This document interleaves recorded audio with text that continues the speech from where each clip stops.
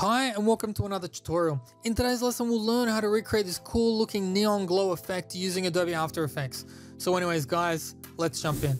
So the first thing that we have to do here is we have to create a new composition. 1920 by 1080 for our main comp and then a duration of about 10 seconds. Once we've done that, then I need to create a new composition and I'm just going to call this one shape, but this time this is going to be a square, so it's going to be 1920 by 1920. Leave everything else the same. So now once we've got that, what we need to do is we need to create a new solid. So I'm just going to go right click new solid and I'm going to call this shape. And with the shape layer selected, I'm just going to come over here to the rectangle tool and I'm just going to draw a rectangle on my composition. And then what I'm going to do is I'm just going to go to the align tools and make sure that I align it to the center of my composition. So once I've done that, then I need to search for an effect called Saber. Now I can drag that to my shape layer. Now I need to change a few things. I'm going to change the glow bias to about 0.3 and I'm going to change the core size to about 2. And then I need to go to customize core and change the core type to layer masks. And now you will see the glow on the outside of the actual rectangle. So that's looking pretty good. So now if your anchor point is not in the middle, you will need to come over here, hold Control and double click that pan behind anchor point tool to make sure that that's in the middle, because we're going to do a bit of animation that requires rotation, and if that's not in the middle, everything will be thrown out. So now we're up to animating, and so what we need to do is we're going to look at 3 different things to animate. We're going to look at the scale, so I'm going to press S for scale. I'm going to hold shift and press T for opacity, and I'm also going to hold shift and press R for rotation. So these are the 3 main things that we are going to work on. So the first one, let's come over here and hit the stopwatch for scale. I'm just going to bring it down to, let's say 20, and then I'm going to move to 3 seconds in time, and then I'm just going to bring it up to 120. Now you don't want the rectangle to go outside of your composition, so if you have to change those settings, then do so.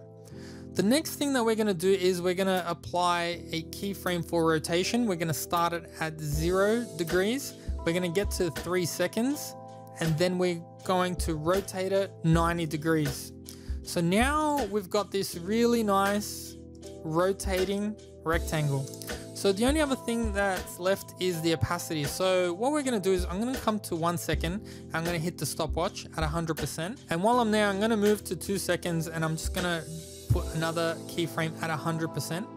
And then what I'm going to do is I'm going to move back to the start of the animation and I'm going to change the first keyframe to 0%, and then I'm going to do the same for the end of the animation, so 0%, just like that. So now we've got this really nice rectangle that is fading in and fading out. And so I think that looks pretty cool. To dress this up even more, what we can do is we can come over here and we can easy ease them. And once you've done that, then the next thing that you need to do is you need to change the mode to screen. So if you don't see screen, you can always hit toggle switches down there at the bottom. Continuously loop for the duration of the composition. So that's looking pretty good. So the next thing that we need to do, so now that we have one rectangle animating, we need to duplicate that 3 times. So what I'm going to do is I'm going to offset these keyframes. So I'm going to bring that second layer to 1 second and the third layer to about 2 seconds. And so now I've got this kind of infinite loop happening here. Now it's not really that exciting, so we're going to change up the colors. So on the first layer, I'm just going to go to color hunt to get my colors and then I'm going to import them in. So now I'm using this color scheme from color hunt. So all I need to do is just click on it and then drag it into After Effects. So now to make this animation a little bit more interesting, what we're going to do is we're just going to press U on all of our layers and I'm going to come into the middle shape layer and I'm going to highlight these 2 keyframes for scale. I'm going to hit the graph editor. Now if you don't see this, it's the speed graph editor. And what I'm going to do is I'm just going to bring these points a little bit closer together, just like that.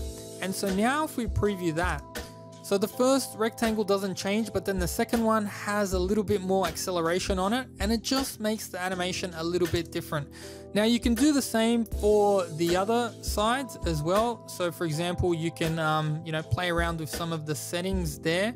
Maybe you can have one with more acceleration or more deceleration, and just to make it a little bit different. So there I've got one, then it rotates, then it comes back, and etc. So now once we're finished with animating, what we need to do is we need to go to the original comp and drag the shape composition down to the timeline. And it's a little bit big, so what we're going to do is we're just going to bring it down to, let's say, about 20%. So I'm just going to decrease the scale. And then once I've done that, then I can look for an effect called motion tile and drag it to that shape layer.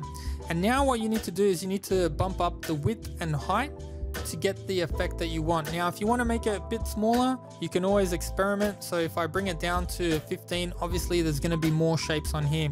Now if you want to change up a few things, you can go to mirror edges, and you can also change the phase to make it look a little bit, not so uniform. So now that we've done motion tile, the next thing that we need to do is we need to add a camera. So I'm just going to come over here and go with an 80mm camera. I then need to go to my toggle switches and make sure that my shape layer is a 3D layer. Then I'm going to come back over and open up the camera settings and go into the transform settings. I'm going to hit the stopwatch for point of interest, and I'm just going to move forward to about 1 second just so I can see what I'm doing. And then I'm going to press C on my keyboard to bring up the orbit tool. And what I'm going to do is I'm just going to orbit around to a place that I like, where this animation will start. Now if you can start to see the edge, that means that you need to go back into your shape layer and you need to bump up the width and height a little bit more, just so it fills the entire composition. And then what I'm going to do is I'm going to move to the end of my timeline, and then I'm going to rotate it, let's say the other way, and I'm going to move it just a bit like that. And so now what I'm going to do is I'm just going to return those keyframes back to the edge of that composition. And so now if I preview that, you will see now that the camera is now rotating as well. And that's looking pretty cool, but now it's getting a little bit, intense for my computer, so I can just scrub through it just to show you like that. So now the final steps that we need to do to dress this up. Number one, we're going to add an adjustment layer. So I'm just going to come over here and search for an effect called noise.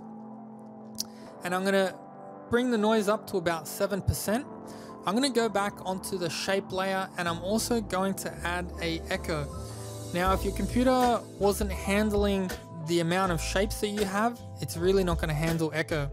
So I'm just going to bring this down to about 0.1. And that gives a really cool kind of unique look to the squares inside of your composition. And I think that's looking pretty cool. It even makes it glow a little bit more as well. So the final thing that I'm going to do is I'm just going to add a new text layer over here, and I'm just going to call it glow. I'm using Mission Gothic here, and I'm just going to use the bold version. I'm just going to align it to the center of my document. And the final thing that I'm going to do is I'm just going to come to my effects, and I'm going to search for some drop shadow, and I'm going to add that to my glow, and I'm just going to maybe change the distance slightly, and I think that's about it. Now the one last thing that I did is in the adjustment layer, I did create a new adjustment layer, and I dragged on some speckles and dust and things like that. So you can dress it up however you want. But anyways guys, that's about it for this short tutorial on how to create a neon glow patterned effect. I hope you learned something. Thanks for watching, and I'll see you guys next time.